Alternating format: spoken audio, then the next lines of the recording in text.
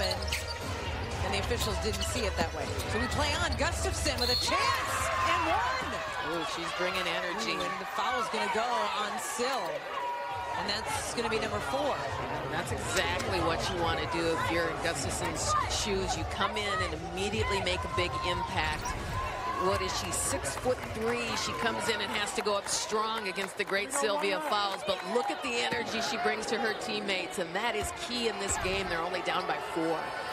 Gustafson was the 2019 AP Player of the Year, the Naismith Player of the Year in 2019, a decorated collegiate player for the Hawkeyes.